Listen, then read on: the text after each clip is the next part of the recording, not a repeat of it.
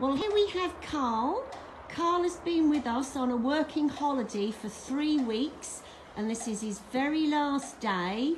He's still beavering away. I believe it's about 6:30 at night now. Would you like to say a few words, Karl, about how you've felt being here at the rescue centre with all of us? Yeah, absolutely. I've been here a couple of weeks. I've thoroughly enjoyed it.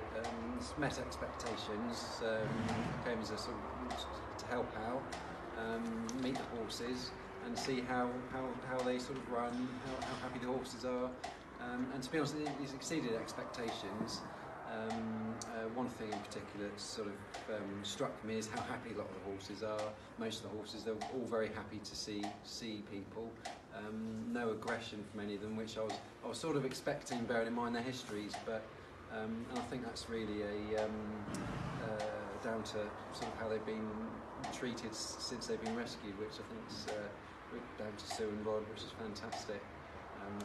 Rosie, for example, she's absolutely adorable, loves attention. Yeah, I'll definitely be coming back.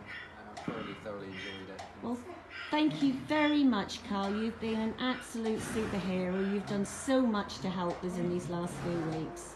So all I can say is come back soon. Will do, thanks.